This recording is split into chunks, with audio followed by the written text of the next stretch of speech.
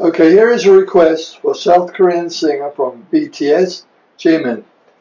Nice hands, nicely shaped hands, nicely shaped fingers, very powerful in so many different ways.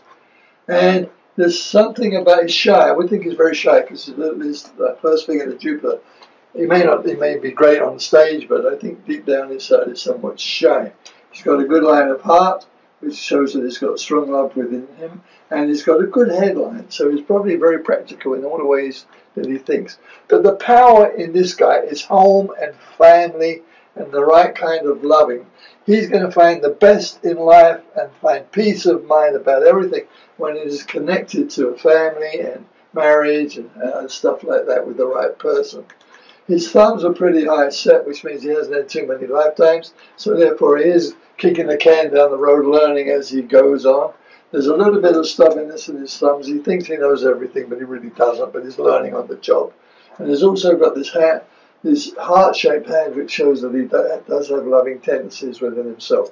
The passion is strong coming out of Venus here, and the fingertips are very, very long and very, very powerful, which indicate a lot of power coming out of the fingers of self, coming out of the fingers of fate, luck, coming out of the fingers of incarnations of past, and coming out of the finger of Mercury here. Now, he's going to have to get some more education about life itself on this earth plane. He thinks he knows it all, he thinks he's one of the boys, and he can do whatever he wants. But he's got a wake-up call coming, and I think it's all got to do with falling in love with somebody very, very special.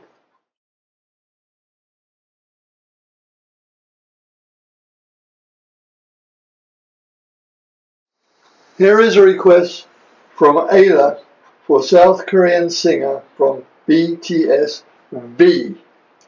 Well, he has a strange hand. The power is in the fingertips here.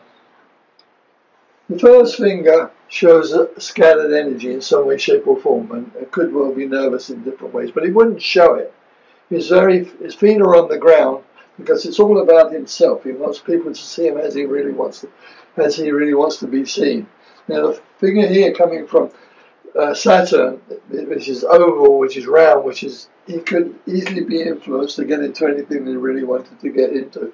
And from past life incarnation, and this kid's lived a lot of past lives, but he's got this block on here, so he doesn't remember most of what was in the past. He may have dreams, he may have experiences and all that kind of thing, especially if he takes drugs, and he should never take drugs. And he comes down here with this block and here, down here, and this finger here of practicality. It's really, really very practical in so many different ways. And the little finger of Mercury is pointed, and that also has to do with being scattered thinking. He's got ideas all the time about what he wants to do, where he's coming from, what it's all about. Good line of heart, so he does show that there's love in his soul. But the headline, that's very, very messy. It goes for a period of time and then it changes. That's why I'm saying he should be very, very careful about drugs, alcohol, and anything like that. And then the lifeline is very coming and going. He doesn't quite know where it's coming from. And there's no energy in his passion. He may think a lot and he may do a lot, but the real passion comes down here in the material, in the metaphysical aspect of it. He could have a spiritual nature. He could be drawn to that later on, maybe not now. But there's a lot of energy loss coming out of that, coming out of the upper Mars, coming through the Neptune into the Pisces, into the bracelets here, that could give him some discomfort in his life. Now the thumb is kind of messy. They're coming out of Venus.